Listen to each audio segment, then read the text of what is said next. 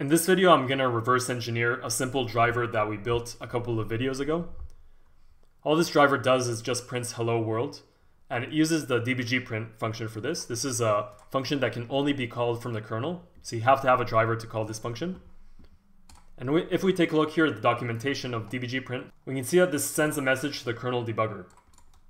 So I'm not going to go over the code here, and also I'm not going to cover how to build this because I already have this information on the video specifically about making this driver. On this video, I'm going to reverse this. And I'm going to assume you already have the sys file, so you have the driver.sys. To reverse this, I'm going to use a program that is called Cutter. This program is completely free. You can get it using your package manager. I just got it on Windows using the winget package manager. Afterwards, I'm going to open the driver.sys file. So I'm going to click here, select, and driver.sys, and then click here, open. Afterwards, press here, OK. Now it's going to analyze the file. As you can see, we have a main dashboard here with a bunch of general information about the file. And here at the bottom, notice that we have a couple of tabs. Let's start by taking a look at the graph over here. So I'm going to press here on graph. And you can see here we can see the disassembled assembly right over here of the main entry point. And we can see, for example, it's using the LEA instruction. This is short for load effective address. And what this does is loads this address into this register. As you can see over here, it's loading the string into the register. If we double click on this, you can see it's not showing us anything here in the graph. But if I press here on hex dump in the bottom over here, we can see here the exact string that is in memory. Now let's click back here on entry. And I'm going to go back to the graph. After it's loading the string into RCX, it's calling dbg print. But if we click here, you can see it's not directly calling dbg print. It has a little stub over here that this one jumps to the actual dbg print. Now if I double click on this, you won't see anything over here. So I'm going to go back by pressing on the back arrow over here.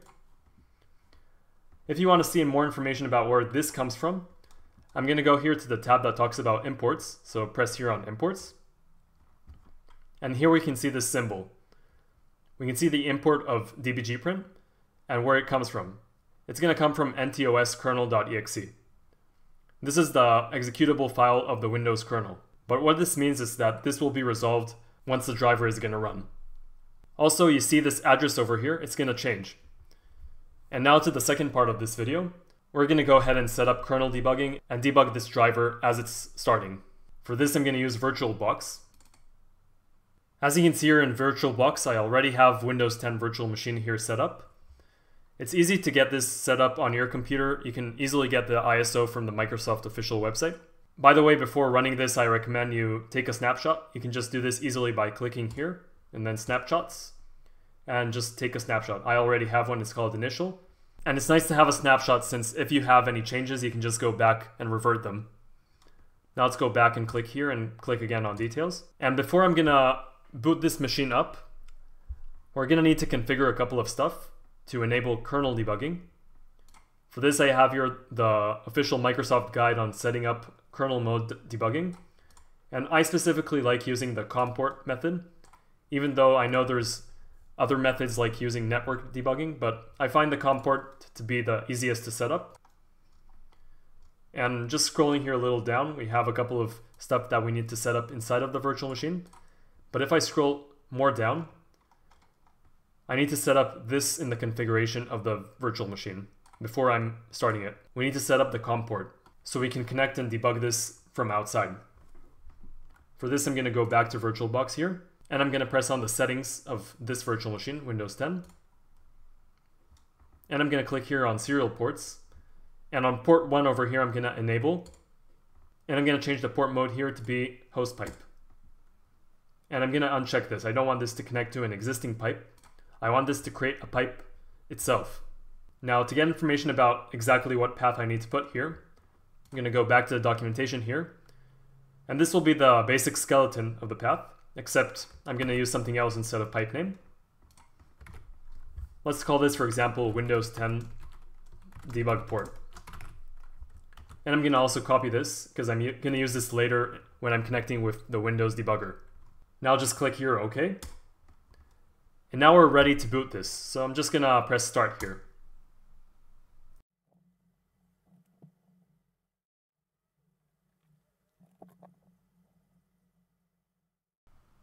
I'm going to just drag the driver.sys from here to my virtual machine. If it doesn't work in your machine, you should probably install the guest editions. You can do this easily by pressing here on devices and then install guest editions CD image and just follow the setup and get it installed on your virtual machine. Then go here and enable drag and drop. I have it bidirectional over here. Now back to the virtual machine, I'm going to go here and put driver.sys in the main C directory.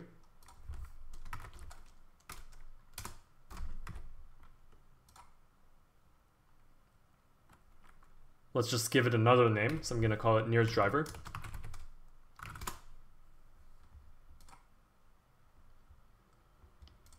Now one more thing I need to set up before we're starting to debug this is that I need to go here to the command prompt. I'm going to run this as administrator. And I'm going to go back to the setup guide. And we're going to scroll up again. And I'm going to need to configure both of these commands. I'm going to use for this bcdedit as specified over here. And bcdedit is a nice, useful program that enables us to change all kinds of boot parameters on Windows. These commands basically enable kernel debugging on the current machine. So let's start by running bcdedit debug on.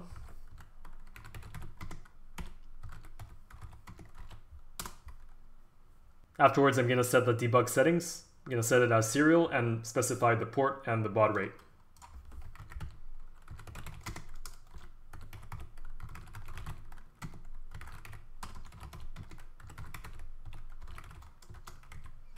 Debug port is going to be 1. As we specified, this is going to be in COM1.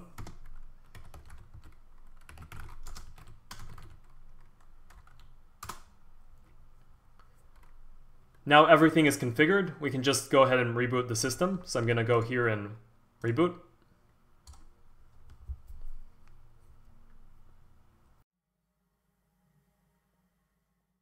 Now as you can see, Windows is going to get stuck on boot. And the reason for this is that it's waiting for a kernel debugger to connect. Now in order to connect, I'm going to use the Windows debugger or WinDbg. You can get this on the Windows Store or just using winget if you don't have this already on your computer. And I'm going to run this as administrator. Over here, I'm going to click on File and attach to kernel. And here in the port, I'm going to paste what we copied earlier. This is the pipe that I wanted to connect to. And make sure you have here selected COM. And that's it for here, so I'm going to just click OK here. And now it's just going to connect to the virtual machine. Okay, and everything is successful. We now have it braked on some instruction.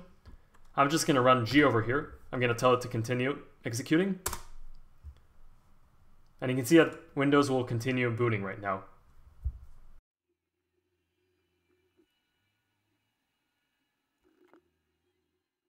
Now after Windows finished booting up, I'm just going to go ahead and load the driver. For this, I'm going to open the CMD. And I'm going to run this with administrator rights. First command I'm going to use is screate. Let's call it, for example, nearest driver. And then I'm going to use bin path. Specify the binary path of the sys file of the driver. This will be nearest driver.sys.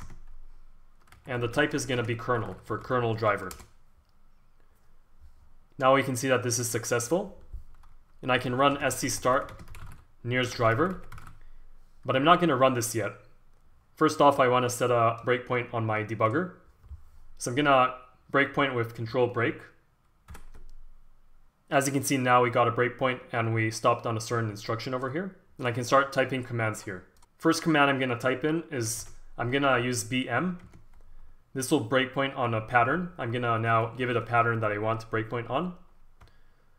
And let's say I want to breakpoint on all the modules that have dbg print inside of them. So we have asterisks over here, and then exclamation point, and dbg print.